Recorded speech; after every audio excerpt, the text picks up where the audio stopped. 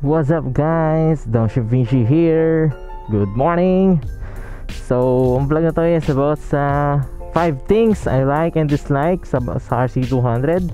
Matagal ko na sabi to sa vlog na gagawin ko siya ng ganun nga, ng impression ko or opinion ko regarding sa bike na to. Pero ngayon ko pa lang magagawan since medyo talaga ako na itong mga nakaka-araw, busy. So, simulan na natin guys para huwag na masyadong mahaba itong vlog na to. Ito yung mga gusto ko guys, and bago ko simulan yung vlog na to guys, lahat na sasabihin ko dito is personal opinion, personal suggestion, and yung personal impression ko guys. So, let's start. So, unang-una guys, by the way hindi siya by order hindi siya by order, yung mga sasabihin ko dito. More like yung lang talaga, yung mga kapansin para sa akin. So, unang-una guys, yung looks. Yan. Yung looks na itong RC200. Kasi kung titignan nyo naman, di ba? Orange na mags, upside down forks. Tapos, kitang-kita yung frame na Tarelis. Then, sobrang super sporty ng datingan, di ba?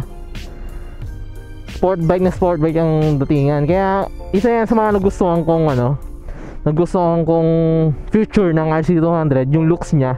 Kasi parang para sa akin kasi kapag dati kasi nung naka-Raider pa ako, gamit ko pa yung Raider 150 Fi ko. Kapag may nakikita akong ganitong RC200, parang mapupunta yung attention ko sa kanya. Kumbaga parang gano'n, di ba? Astig kasi ng datingan eh. Tapos ang pa niyan, itong seat, di ba? Mukha siyang fairings lang pero passenger seat yan guys. Kaya overall looks yan. Isa yan sa mga nagustuhan ko sa RC200. Pangalawa naman, yung headlight projector. Ayan. Itong headlight projector guys, kala mo si Wall-E di ba? Mukha siyang Wall-E pero ang nagustuhan ko dyan, even though na halogen lang, yung halogen yung dilawang buka ng ilaw, ganon. Even though na halogen lang ang ilaw niya, ang lakas pa rin. Kahit na hindi siya conventional na LED.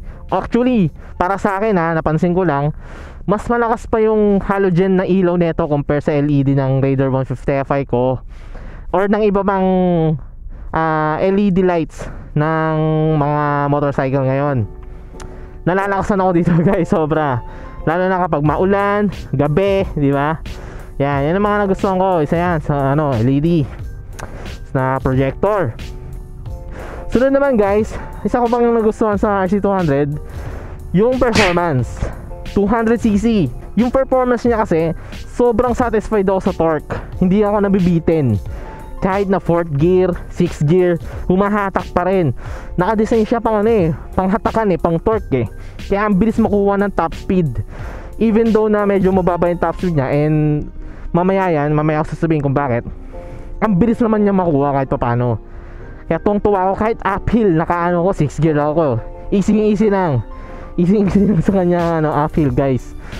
Kaya gusto ko yung acceleration ng RC200, lalo na engine performance tsaka fuel consumption. Yes, medyo malakas siya if ibibirit mo. Naglalaro siya sa 30 km per liter kung bibirit mo siya, kung talagang iharurot mo. Pero kung touring wise, for 200cc, imagine 200cc touring, like mga 80 kph or 100 ganyan, easy lang sa kanya yon. Naglalaro lang sa 40 km per liter. So tipid pa rin kahit paano, di ba? Kaya isa pa yan sa mga nagustuhan ko sa RC200. So looks, headlight, performance. Sunod naman yung brakes. Yan, yung braking guys.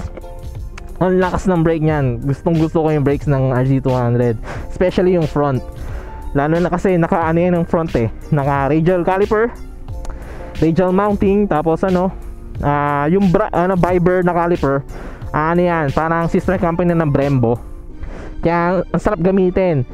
Kapag napapa hard brake ako sa front, humaharap yung likod ko napapastoppy ako kumbaga. Kaya tuwan-tuwa ako sa brakes niyan guys. Lalo na kapag kapag na-break in na yung brake rotors, yung disc brakes, tsaka yung brake pads. Ang sarap ng gamitin, ang lakas ng gamitin. Kaya natutuwa talaga ako sa brakes niyan guys. Then lastly, although marami ako nagustuhan sa RC200 guys, pero ito lang yung mga talagang gusto kong ma-mention na ano, na mga nagustuhan ko. So yun nga, pang-5, yung handling. Yes, super sporty ang handling niyan. Kung mahilig ka talaga sa cornering, napaka the best ng bike na to guys. Napakasarap gamitin yan sa cornering. Bibigyan ka talaga ng confidence niyan mag cornering, mag track days, maglaro sa twisties, ganyan. Ang sarap niyang gamitin sa yung handling niyan guys. Kaya diyan ka makaka-feel ng parang nasa ka talaga, nasa sports bike ang datingan mo. Even though aggressive, may maganda naman na idudulot. Yun nga kasi sporty position, feeling mo talaga parang race position ka, ganyan. Nakakakuha ko ng confidence mag cornering guys. And syempre kapag nakaganon ka di ba parang formado ganon. Parang sport bike talaga ang datingan. So yan ang mga nagustuhan ko sa RC200 guys. Yan, yung brakes, looks, lalo na yung underbelly pan. Ang angas talaga tignan. Pero much better kung naka aftermarket muffler, no? And saka na yun guys. Saka na tayo mag aftermarket muffler if matagal-tagal na, since okay pa naman yung stock muffler niya kahit pa paano. So yun, looks, brakes, headlight projector, handling, tsaka performance. Yan ang mga nagustuhan ko sa RC200 guys. And para hindi tayo maging bias, di ba?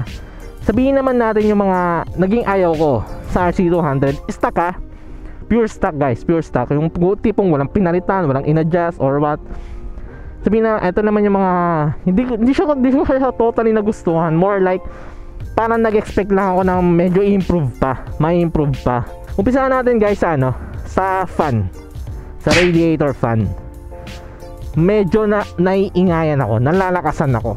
Kapag umandar na yung fan niya guys, sobrang ingay, sobrang lakas. Parang pag may mga nakatabi akong motorcycle riders sa like nakastop ako sa stoplight or nakastop ako ganyan,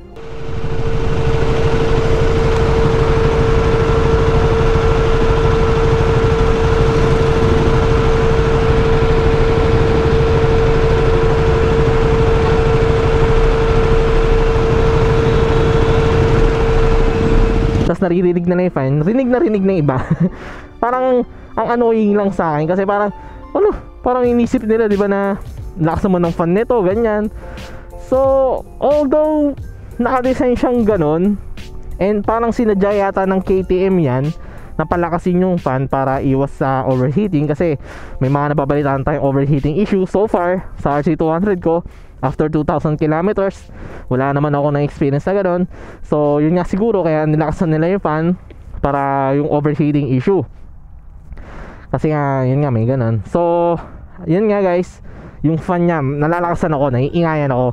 Unlike sa Raider 150 Fi ko, sa Sniper na nagamit ko, tapos sa RS150 ni Casey, and sa CBR, dati ko sa CBR, ni minsan hindi ko narinig yung fan nun kapag nasa traffic. Kasi hindi ko narinig na umandar. Kala ko hindi umandar yung fan nun kasi wala akong naririnig.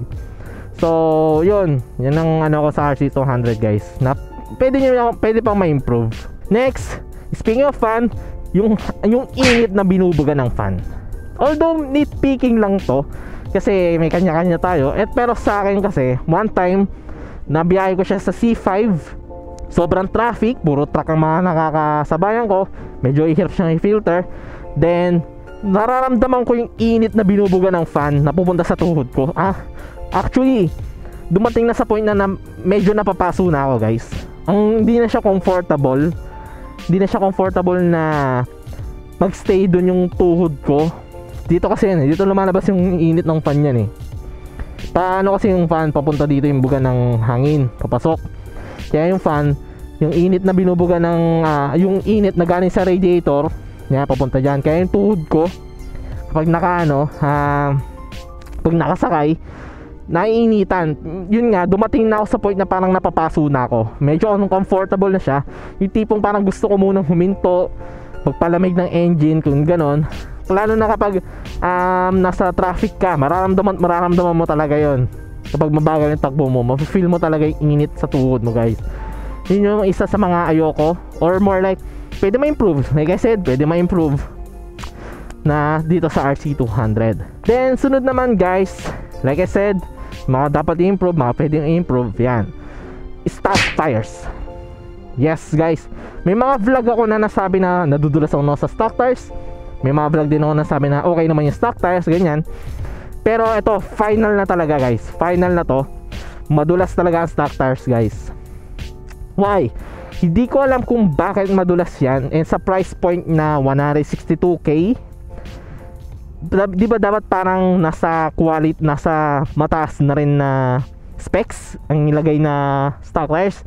And kung alam nyo yung review dati ni sa Power Drift, kung alam nyo yung YouTube channel na Power Drift, nag-review sila ng 2015 and 2017 na RC200.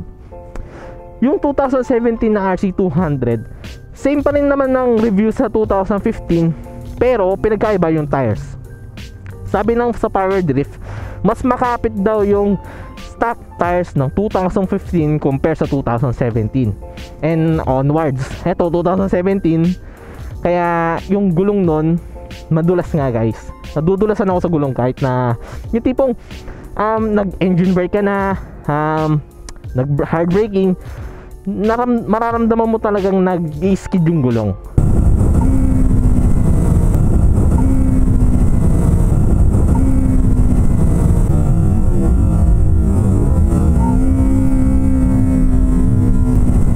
Sa price point na ganito, and by the way, sa Raider 150 F5, sa Raider 150 F5 ko, yung stock tires nun kahit pa paano makapit makapit siya compare dito guys. Although pwede nyo sabihin na hindi dapat pinagko-compare yung underbone sa sa sports bike since mas mabigat to kesa doon. Pero isipin kasi yung price point, diba? Biruin nyo nasa 100k ang Raider 150 Fi, eto 162, pero mas maganda yung gulong nun kaysa dito. So sana ang ginawa ng KTM, mas pinaganda nila yung gulong, or in-stay na lang nila yung gulong ng RC 200 2015 edition dito sa diba, sa 2017 and 2018 or onwards, para makapit. Kasi para sa akin talaga nadudulasan ako. May mga times na makapit siya, pero kapag dating sa buhangin, sa basa, especially sa basa, yun talagang nararamdaman ko na talaga yung dulas ng RC ng gulong. So sunod, may mga nababasa ako sa sa page or sa group ng RC200 na sensitive daw ang wirings neto. Sensitive daw. Na tipong pag may nabago daw sa wiring, hindi na siya gagana, parang ganun. May hirap ng paganahin or kailangan mo nang dalhin sa kasa. Although tama naman na kapag may nagkamali ka sa wirings, di ba? Talagang masisira yan. Kahit naman motor kahit anong motor naman Pero ang inaano ko dyan guys, itong battery compartment. May nagsasabi na kapag iwa-washing mo daw ang RC200, wag mo masyadong isprayan yung mga wirings. Bakit? Kasi daw napapasukan ng tubig, na yun nga nakakasira. Tas kapag napasukan daw ng tubig ang battery compartment na nandito, and yan, ang laking aberya daw. Laking aberya ng mga kailangan mong linisin, ganyan. Hindi daw gagana yung motor. Medyo off yun, medyo off sa akin yun. Kasi yung Raider 150 Fi ko, eto na naman pwede nyo sabihin, compare ko, ganyan. Pero please be open minded. Kasi kung i-compare natin talaga sa ibang motor pagdating sa wirings, di ba? Medyo may okay na comparison yan, dalawang yan. So yun nga, nga daw to, ma-sensitive ang wirings niya kapag nababasa. Kaya ang ginagawa ko, pag nagwa-washing ako, binubuhusan ko lang. O hindi ko ginagamitan ng pressure washer, yung ganon. Kasi para hindi siya masyadong harsh sa wirings, kasi masyadong malakas yung pressure washer Kahit sa Raider ko, ganun din, na fisik-fisik lang ng tubig. Pero yun nga, may mga nababasa ko na may mga instances daw na nagkabit lang silang LED, nagtanggal ng wires or what, nasira na daw yung motor nila, or more like parang nagkaroon daw ng issue. So though sa akin naman, since alam nyo naman na this past few months nag-long ride ako, and malakas naman yung ilaw niya kahit papaano, pero may mga times kasi na parang kailangan ko na rin magkabit ng LED, di ba? Parang ganon. Though ito hindi ko siya kakabitan since sports bike yan, more than pang ko yan, pang biyahe ko yan, pang long ride ko yan. Pero hindi ko siya kakabitan ng LED guys. Kaya ngayon, simula ngayon, after ko nabasa yung mga yon, hindi ko papagalaw wirings nitong RC200 ko. Kasi di ko pa naman na-experience yung sinasabi na ng sensitivity, sensitive na wirings. Pero ayoko ma-experience syempre, kaya hindi ko nagagawin, hindi ko nagagalawin. So lastly guys, and panigurado, ito nga, babalik na tayo dun sa sinasabi ko na top speed for 200cc, diba? Pag sinabi natin 200cc, na-expect natin mataas ang top speed, malakas, at kung ano-ano pa dito sa RC200 guys. And for sure naman may good reason kung baka dinesign ng KTM na lagyan ng limiter ang ECU neto. Ang nagamit ko, ang nakuha kong top speed dito is 135 km per hour lang. Yes, for 200cc 135 km per hour. Kung isipin, di ba, parang ang baba niya, ang baba ng top speed. Although mabilis naman makuha kahit paano. Yun nga lang, compare sa ibang motorcycle na 150cc tulad ng R15 version 3 and yung GSX-R 150, umaabot sila ng 145 plus. Kahit yung CBR ko dati, umabot ng 145 yon. Pero ito 135 lang nakuha ko guys. Regardless ko anong klaseng biret ko, 135 lang talaga nakuha ko. Di ko alam kung dahil sa break-in ba or what, pero natanggal ng limiter niyan since tapos na ma-break-in So yun nga, 135 km lang ang nakuha kong top speed sa kanya. Yun, pero ang bilis naman makuha nun guys, kahit pa paano. Na 20 seconds lang as far as I know, kung tama yung pagkaka-compute ko, 20 seconds lang nakuha niya na yung 135 km per hour na top speed. Pero yun nga, meron namang sariling meron reason ng KTM kung bakit ganyan ng top speed ng RC200. Pero syempre, since 200cc, ina-expect natin na mas pataas ang top speed, di pa? Although pwede mo naman patanggal yung limiter guys. Ang nabasa ko yata, umabot ng 160 km per hour nung natanggal yung limiter or ginamitan ng racing ECU 160. Pero hindi ko siya recommended, lalo na kung yung piston niyan stuck, tapos possible niya na masira since engine yan, tapos in-overrev mo since ang engine niya naka-design for ganitong RPM lang, ganitong top speed lang, di ba? Tapos kung yung sasagad mo, syempre possible masira yung engine mo. Kaya kung sa mga naghahanap ng top speed, hindi ko recommended ang RC200. Pero kung naghanap kayo ng saktuhang top speed na mabilis makuha, the best ang RC200. So yun naman siguro guys, recap lang mga gustuhan ko: looks, headlight projector, handling, bike performance, brakes, and mga ayaw ko or more like mga dapat i-improve sa tingin ko. Yan, yung radiator fan na maingay, radiator fan na mainit na binubuga, tapos yung stock tires, then yung sensitive wirings, and lastly yung limiter na 135 km per hour lang. So yun nga guys, sana may mga nakuha kayong knowledge regarding sa RC200, especially sa mga nagbabalak kumuha, na anong mga ina-expect nyo. And tulad ng sinabi ko sa simula ng vlog, lahat ng sinabi ko dito, personal opinion, personal preference, personal kung ano-ano pa. Hindi ibig sabihin nun dapat na ganito rin maging impression nyo or what.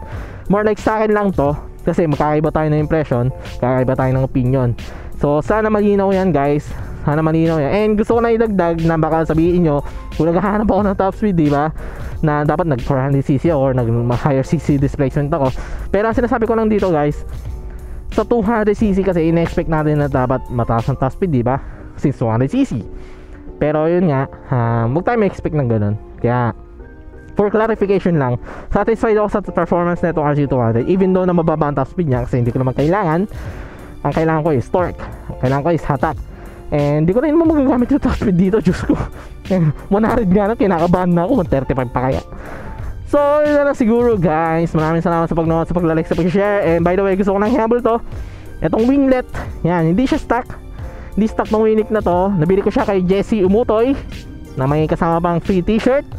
Kaya nabili ko siya ng 1.5 guys, plug and play lang yan dito sa RC200 ko.